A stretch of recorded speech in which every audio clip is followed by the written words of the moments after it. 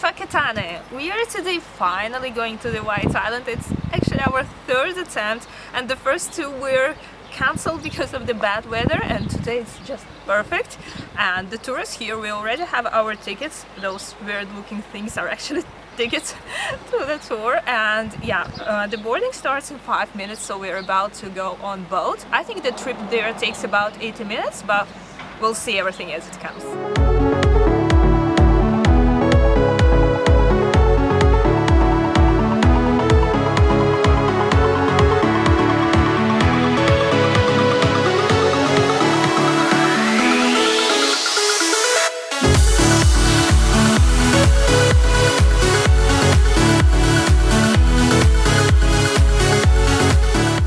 To be honest, I didn't expect the White Island to be that cool. I mean, yeah, what else can you expect from a volcano? But still, after living for a year in New Zealand, you kind of get used to those insane epic landscapes. But this, when our boat arrived to White Island, I was like, oh my god, it's like out of the movies. I don't know how to describe it, you just have to be here to see it.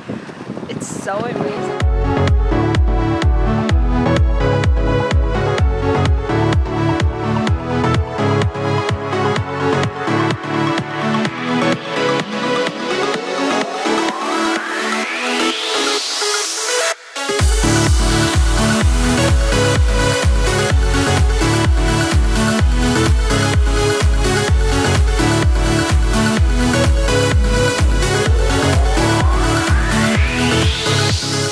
Island is an active volcano, which means it can erupt any second, and it can be quite dangerous to be here though. The magma is only 3 to 5 kilometers underneath our feet, and I can literally feel how hot it is there. They told us that there are lots of cameras around the White Island which are measuring possibilities of eruptions or earthquakes that are actually happening here several times per day, but sometimes they're so small that you can't notice them.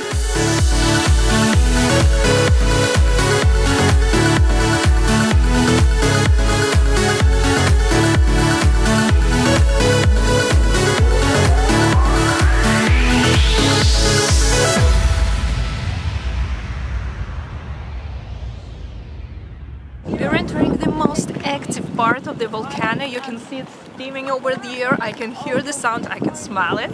So we were actually given lollies because they tend to ease the smell and it becomes easier to breathe. And we're also given these gas masks. Alex is already wearing his, I will show you in a sec. And if you feel that it's too difficult for you to breathe there, you just breathe through the mask.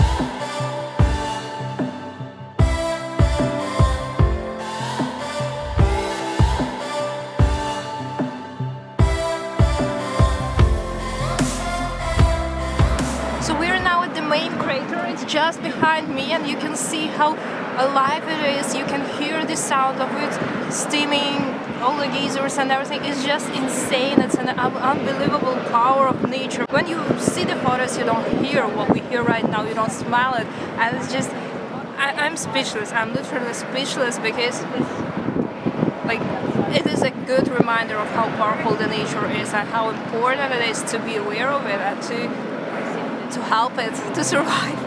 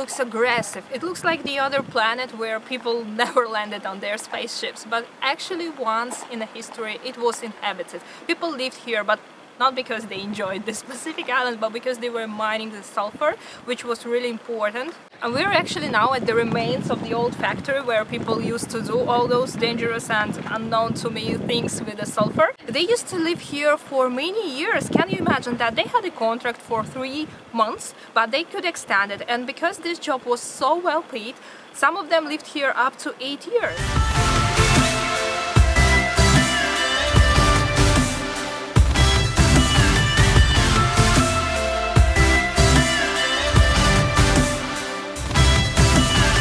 It's 1 p.m. now, we are back on the boat and we are given lunch. Everyone who have survived the tour to White Island is given a lunch. There is a huge sandwich, looks quite healthy, an apple and a small chocolate. Oh no, that's not all. There is actually a cookie underneath. So yeah, it's quite a big, fulfilling lunch and I can't wait to start eating it.